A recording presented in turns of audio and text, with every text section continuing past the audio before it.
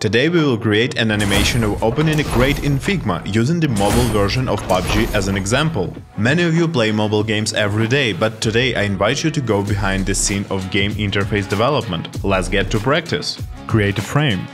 Add a screenshot from the PUBG store. Press R. Create a rectangle. Make it black and set the opacity to 80%. Add a background and title.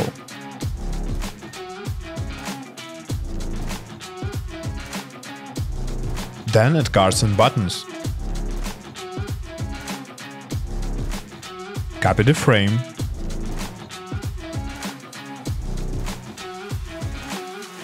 Increase the background and reduce the size of the cards.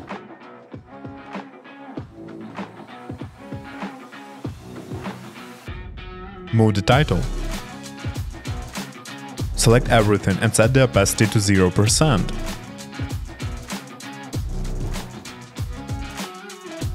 Make the button smaller. Switch to prototype. Connect the button to the second frame. Now connect the second frame to the first using the after delay mode and smart animation.